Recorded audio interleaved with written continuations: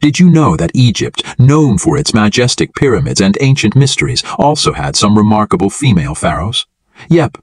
Here are 4 of them.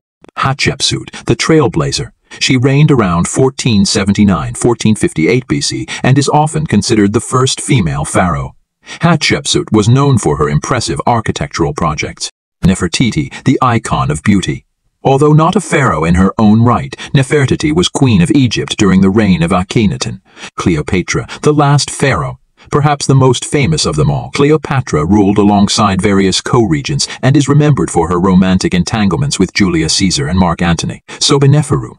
She ruled briefly during the Middle Kingdom period, from around 1806-1802 BC, and is often recognized as the last ruler of the 12th dynasty. These women defied convention and left their mark on ancient Egypt's rich history. Pretty cool, right?